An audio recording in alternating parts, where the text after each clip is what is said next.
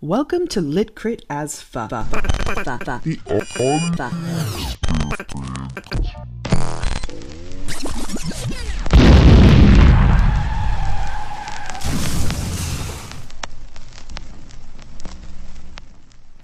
Dmitri goes to this businessman named Samsonov and makes a crazy business proposal. In response, Samsonov sends Dmitri to Chermachnya to offer the same deal to this lumber dude, the same guy Fyodor Pavlovich had been trying to get Ivan to talk with about the land. So if Ivan had gone to Chermachnya, he probably would have bumped into Dmitri. So anyway, Dmitri goes to this lumber dude's place in Chermachnya, and the guy is super drunk. Also, Samsonov hates Dmitri, like everybody hates Dmitri, and this is all a setup. Samsonov tells Dmitri to call the dude by this name that the dude hates. He also probably knows the lumber dude is a drunk and impossible to have a conversation with, which makes you wonder what Fyodor Pavlovich thought Ivan would be able to accomplish. After trying to wake the dude for like a night and then sleeping there and then the dude getting more drunk the next morning, Dmitri realizes that this is crap and Samsonov sent him here as a joke or something, which he did because he hates him. And later on, Samsonov actually admits that he did this and it was hilarious to him because he's a jerk. So Dmitri gets back to town. He finds Grushenka, but she gives him the slip, unbeknownst to him, saying she's going to be working with Samsonov, who that's what she does. And as soon as she leaves him, he becomes pretty sure she's going to see Fyodor Pavlovich, which of course she's not. So Dmitri goes to this guy named Prohotin to pawn his pistols because he has no money, except he actually does, but more on that later. So after the wacky trip to Chermachnya, he's pretty crazy, and at this point he decides he'll go to Madame Oklakova and see if she'll give him the 3,000 rubles that he so desperately needs and wants. Of course, she doesn't like him either, but she is arguably a little quirkier than Dmitri, so instead of a no fuck off from her, Dmitri and we are treated to some vaudevillian antics. So Dmitri goes inside Madame Oklakova's and he starts to explain.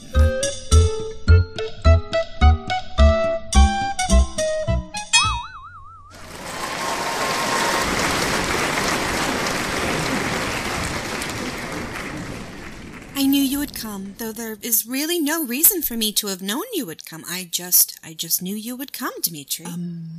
Great. Anyway, I need to speak with you regarding something very important. To me. Not to you. Just to me, really. Yes. I already know everything. Oh, and it's not some religious miracle thing either. Since Father Zosima's corpse was all smelly, I decided to become an atheist or something. I know because of math and realism. Yes, realism. That's what I am here about. Let me explain. Oh, yes. Realism and progressiveness and all that for me now. Did you hear about Father Zosima? He died and he smelled. I'm no longer religious or something because of that. Please, I need your help, or my life will basically be over. If you could just let me explain. Oh, no need. I know what you're going through, and I will fix everything. Do you know anything about horse breeding? Not the faintest. Please listen. I'm in need of 3,000 rubles, and I have a proposal for you that I think... 3,000 rubles? I can give you much more than that. Wait, really? You've saved me. I was probably going to kill myself or something equally dramatic. If you didn't. Oh, yes. Infinitely more than 3,000 rubles. Infinitely. Infinitely? I don't need that much. Just the 3,000 is all I need. I can offer you... Hush, Dmitri, hush. No need to go into it. It is done. Horses are not your thing, it seems. What do you think of the gold mines? The gold mines?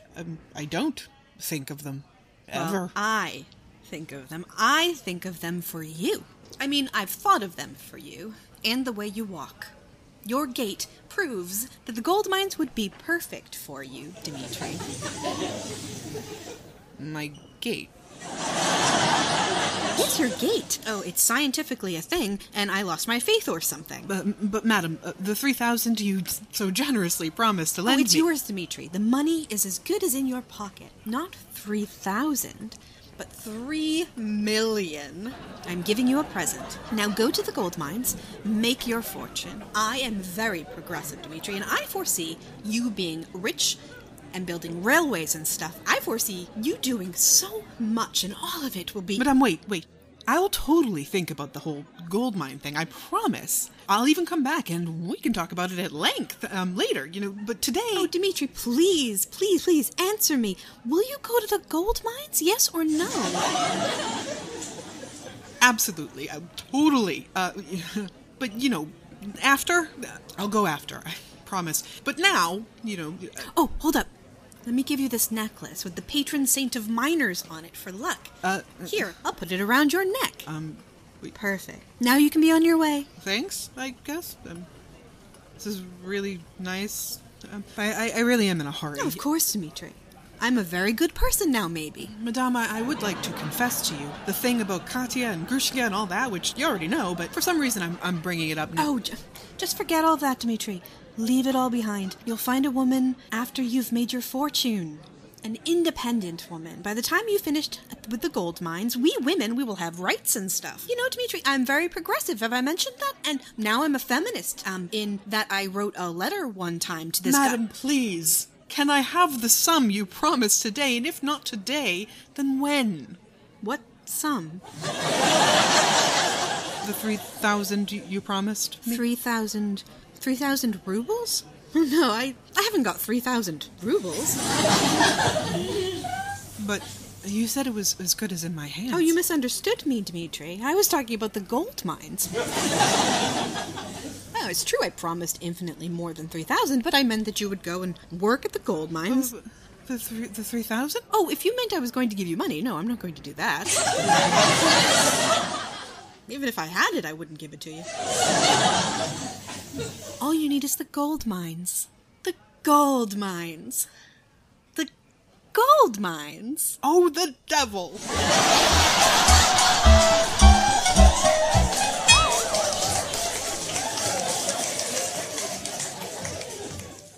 Dmitri has a little bit of a temper tantrum. He scares Madame Oklakova, and then he leaves. And he goes looking for Grushenka.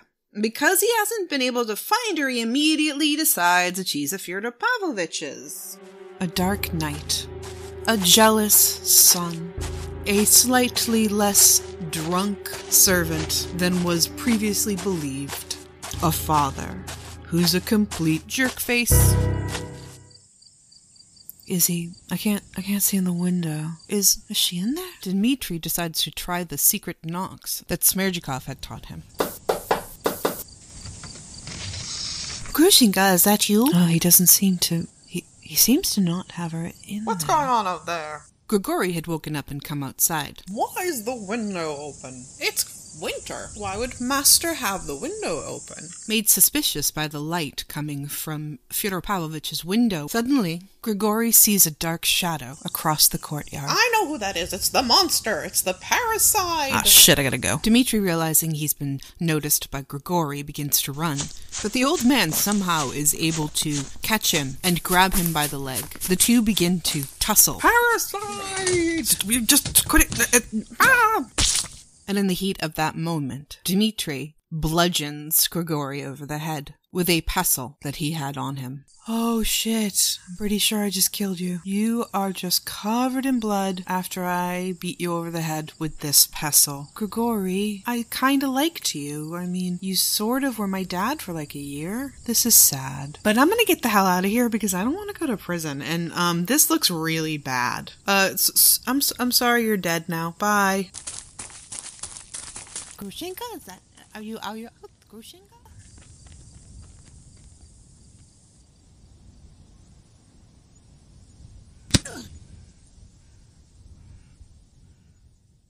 So Dmitri leaves Fyodor Pavlovich's in a full-on mania. He bullies Grushenka's servant into finally telling him where she is.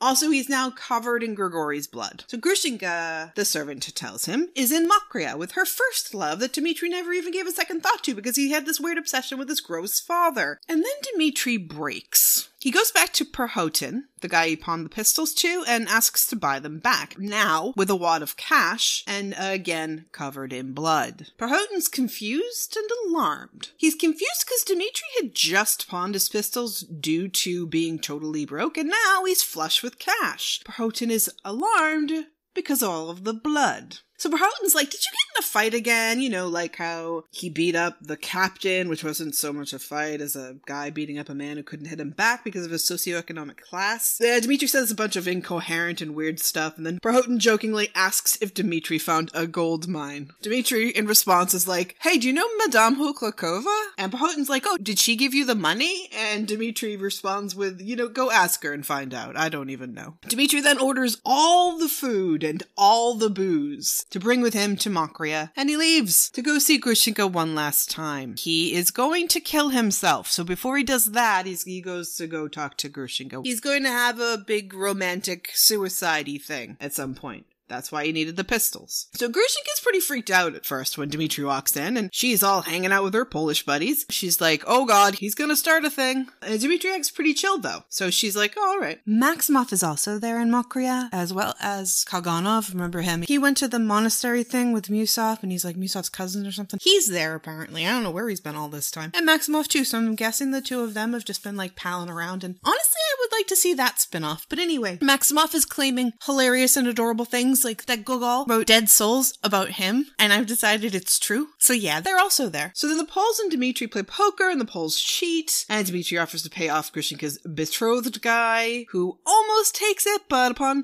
being told by Dimitri that he'd only get a small portion now and then all of the rest later, he just starts to act all like offended, as if he was never going to take it. So Dimitri tells Grushenka about this, and she's not surprised, because it was clear that the Pole had come back to her now that he needed money, and she actually has money. So then she tells the Polish guy to finally just fuck off. And then Dimitri and she get drunk, and finally, after some time, she confesses her love for him, and everything is perfect, and they're going to live happily ever after. When the police bust in, all, Dmitry Fyodorovich Karamazov, you are under arrest for... And he's like, oh no, they found out that I killed Grigory, the murder of Fyodor Pavlovich. And Dimitri's like, wait, what? I don't know.